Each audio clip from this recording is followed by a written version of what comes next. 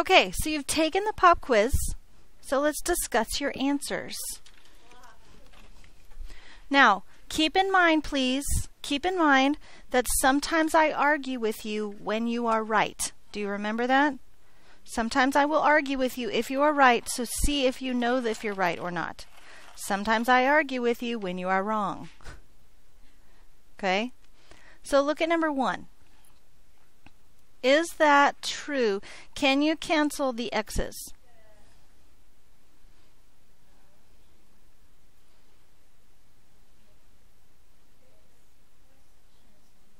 I'm not saying anything. I'm letting you guys talk. You're doing a good job. Look at number 2. Can you cancel the x's? Okay, what do you think about 3? Can you cancel the 2's? And 4? Because you can cancel the x's? I'm so confused. You guys are confusing me so much. Because you said in number 1 you can cancel those x's, right? And you're telling me in number 4 you can't cancel those x's? What are they doing here? Whoa, whoa, whoa, whoa. These x's are dividing right here, but if you multiply straight across and get 24x and multiply straight across and get 5x, those x's aren't.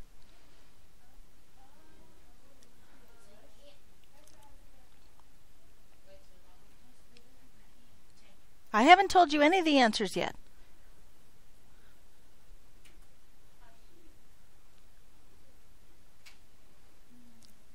So one of the easiest ways for people, some people, is to actually think about a number for x. Put in a 2. What's 5 times 2? What's 10 divided by 2? Does it work? Every time? What about 3? 5 times 3? Does anybody know what 5 times 3 is? Divided by 3? 10? What's 5 times 10? Divided by 10?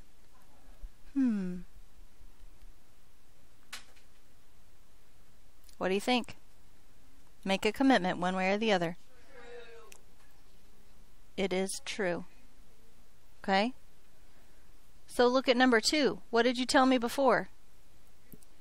You said you can, right? So put in a number.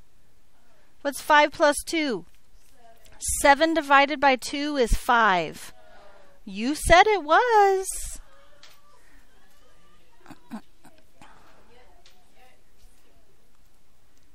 Okay, what about 3? So, I'm sorry, can you do number 2? Is that true or false? False. Okay. Number 3 I have a problem with inherently because you guys told me that I can just ignore those and get the same exact thing. That's what you told me a minute ago. Inherently, if you had, because you're telling me it's just 1, right? It's -1. If you could do that, that would still be -1, and that would somehow have to change a value over here, wouldn't it? But it didn't.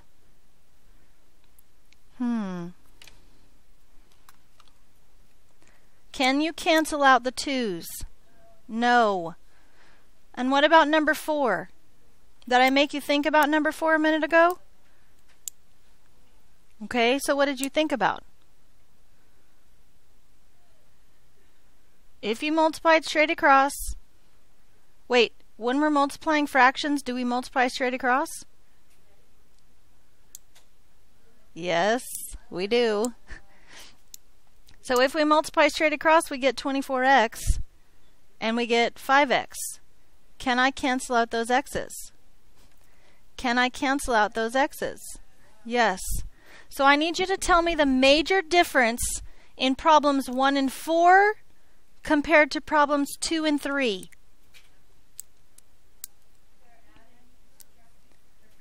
So 2 and 3 are the x's or whatever you're trying to cancel out are being added or subtracted.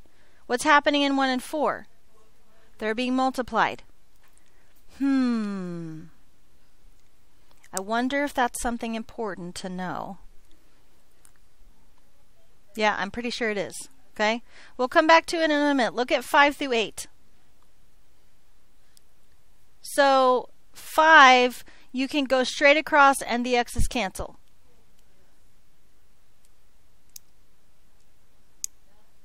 So look at 6 because you can add straight across.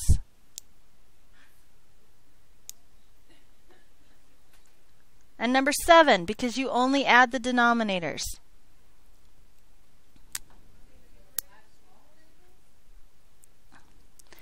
Let me ask you a question.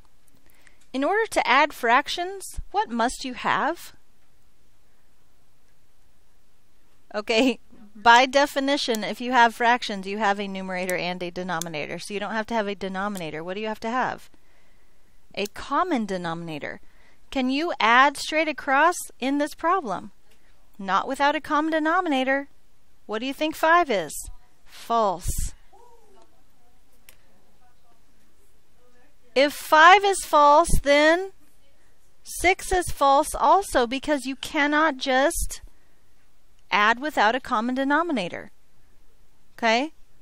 What about 7? Can you add straight across? Why can you add straight across on 7? There's a common denominator. Okay? 8 we have to talk about. We'll talk about 8. Let's go back and talk about 1 through 4 real quick. I have to show you something ridiculous. I know it's ridiculous. I'm telling you ahead of time it's ridiculous. Okay? You told me when we first started that you could cancel on the x's on 2, right? You told me that. You remember that? If I can cancel out the x's on that problem, I can also simplify this fraction by canceling that out. And I get an answer of this. That's ridiculous, isn't it? I told you it was. That doesn't make any sense. Guys, it's the same kind of thinking if you're canceling things that are being added or subtracted. The only things you can cancel are what? Factors. Things that are being multiplied. Are we good with that? We're going to say it about 50 more times, so I need you to be good with it. Okay? Only multiply things that are being multiplied, or factors are things that you can cancel. Okay? Let's talk about number 8. Would somebody get the door, please? It's a little loud out there. When graphed, both of these have the same asymptotes. This is our first encounter with the word asymptotes.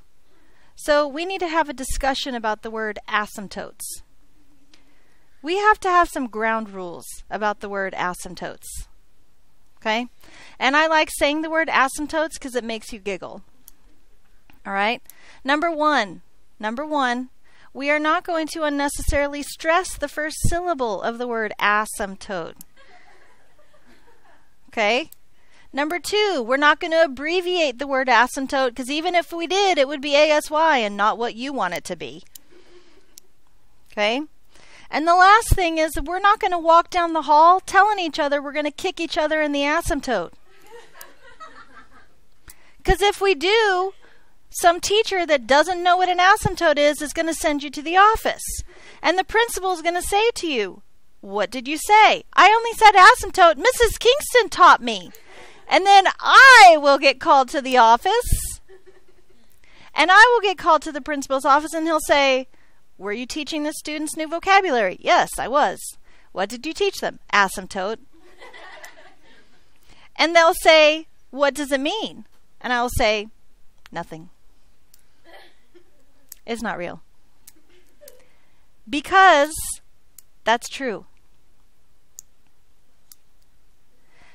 An asymptote is not real. An asymptote is something we made up, humans made up, to help us talk about places that graphs cannot live. Okay? I'll just give you a short synopsis really quick so that you can understand a little bit more of what I'm talking about.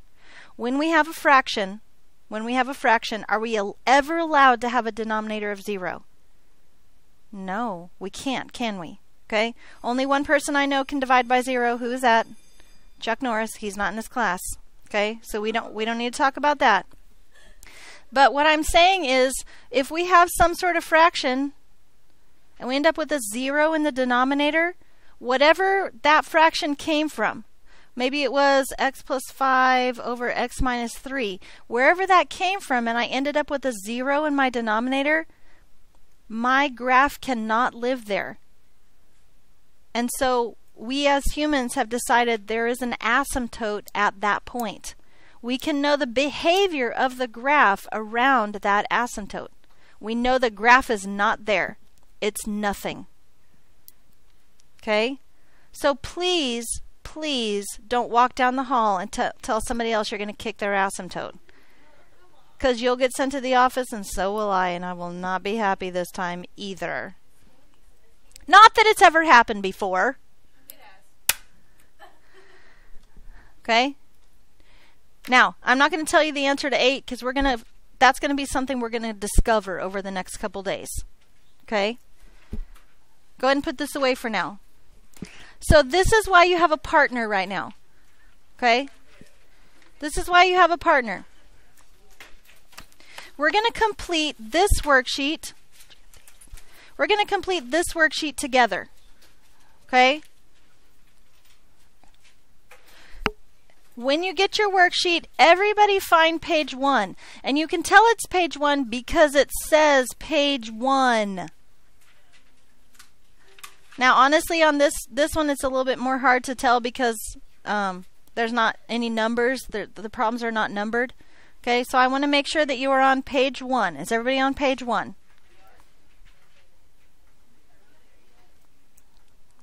Hopefully you're there yet. Is everybody on page 1?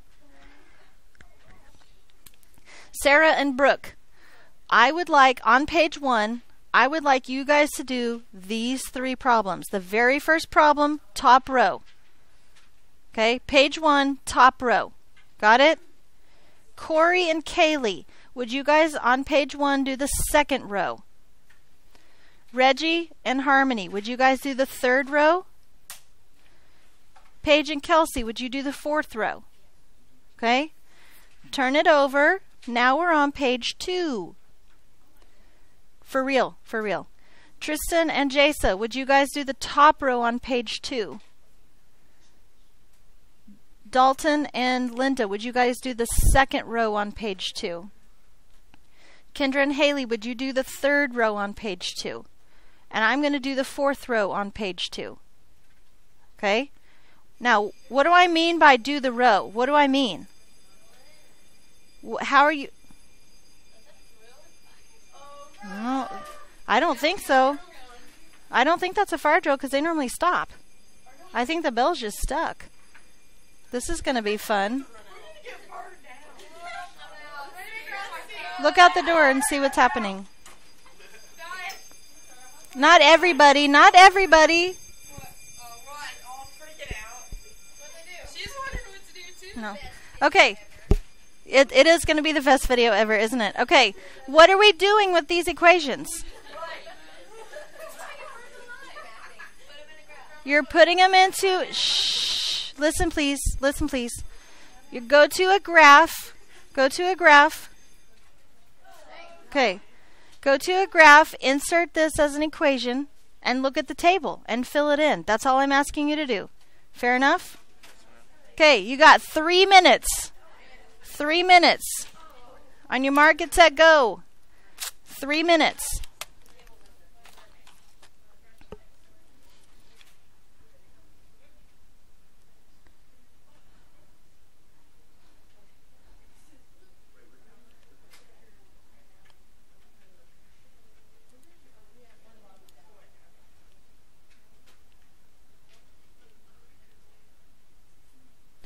Can I show you something really quickly that will make your life immeasurably easier? Okay? The first equation that I have to put in for the problem that I'm doing is this. Okay? So when I'm in f of 1, when I'm on my graph screen in my equation line, the very first thing I'm going to push is control division sign. Look what put it in there for me. Okay, guys, in this lesson, in this unit, you're really going to want to do that. Otherwise, you have to mess with a bunch of parentheses, and it can get messy. And then really, physically, this looks like the problem I'm putting in. Does that make sense? Does that make sense to everyone?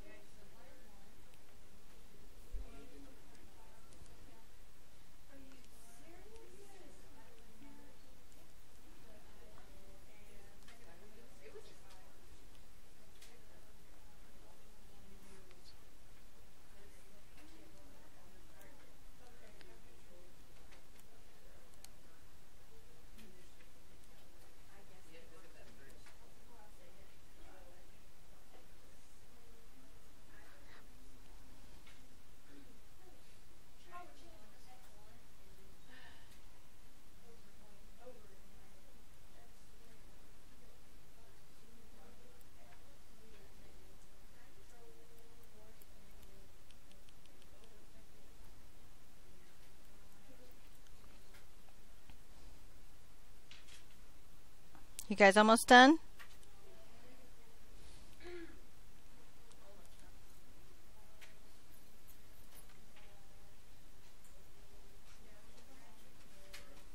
Which one are you doing? What's wrong with that?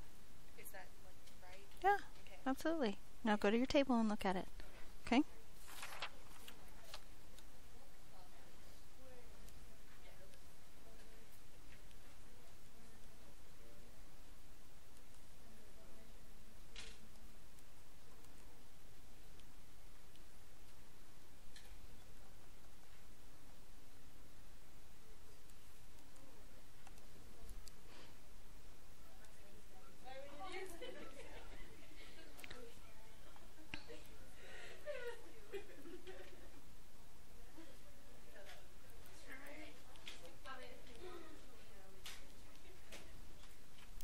Okay, are you guys almost done?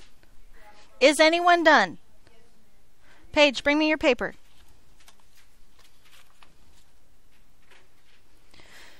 Paige and Kelsey did the bottom of the first page. Okay? So please copy their tables onto your row, your fourth row on the first page.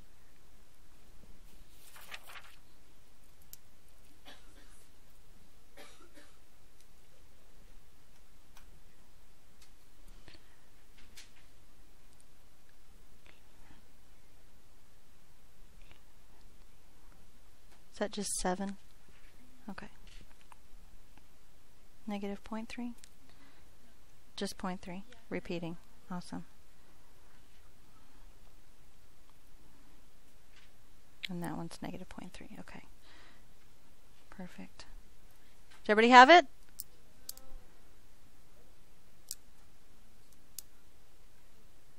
Everybody have it? Kaylee, are you done? Let me have your paper, please.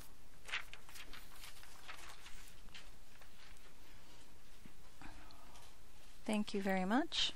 Okay, we're copying the second row on the first page. Copy the second row on the first page.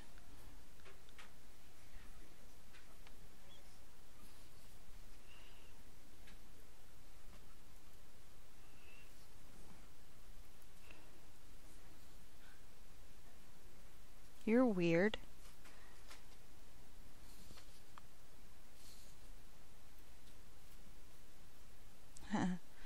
Kelsey, I just called you weird and I forgot I was recording the lesson.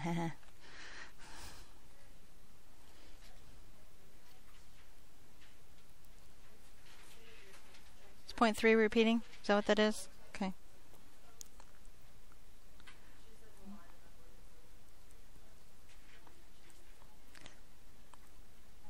You good? Everybody have it? JC, you have yours? May I have it, please?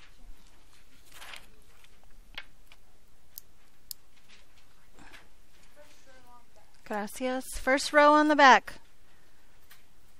First row on the back.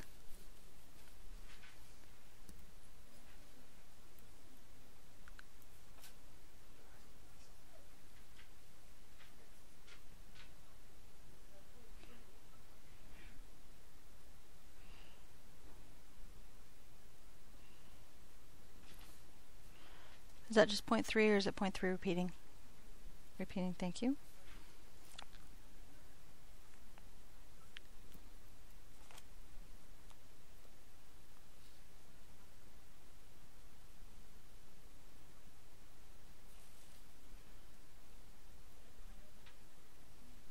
Here?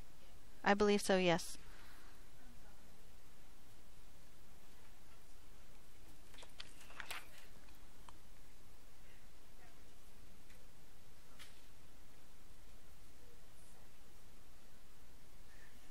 Everybody have this? Okay, whose don't we have yet? Linda, can I have yours, please? Jasa, thank you very much.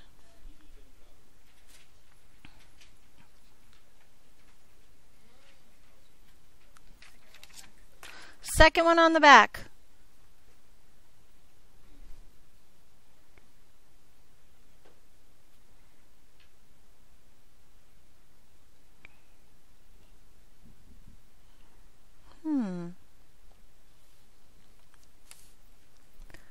Is anyone else saying, I hear some of you.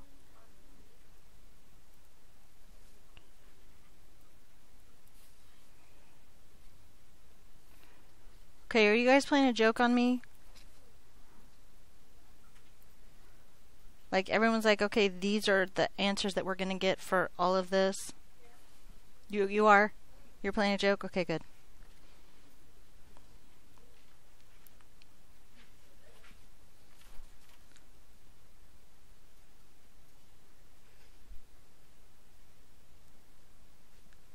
Got it?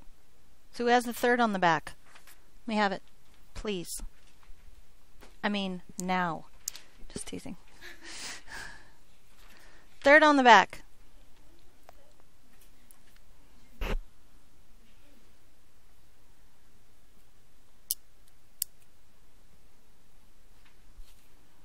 No, seriously, are you playing a joke on me?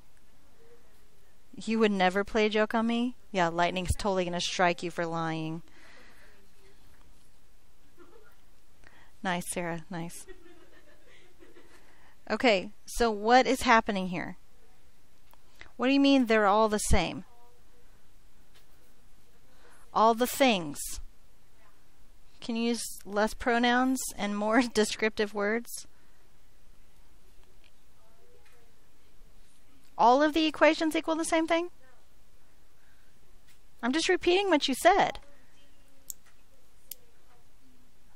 Oh, so all the columns are the same. But they don't look the same to me. Do these look the same to you? Visually, do they look the same to you? No. The tables look exactly the same though, don't they? What does that mean? Their values are equal? Okay, I'll take that. Anybody else have anything that they want to say about what it means? If these two tables are exactly the same, what does it mean about these two equations? They're equal, right? The values are equal that you get in the table, so these equations are equal, aren't they? Visually, they do not look the same, but we will discuss tomorrow why they are. Okay? So, do I need to keep calling people up and filling parts of the table in? Does it work on the front? So let's fill in the front then. Go fill in the front. And fill in that last one also. Okay? Fill in that last one also.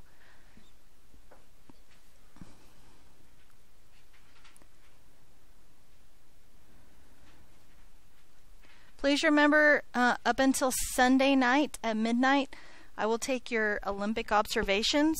I do have names of people on the board and how many credits they've earned for these so far. So if your name is not on the board yet with a number beside you, or beside your name, not beside you, get it up there, get it done. Okay? Remember, those are points on your test. Remember that?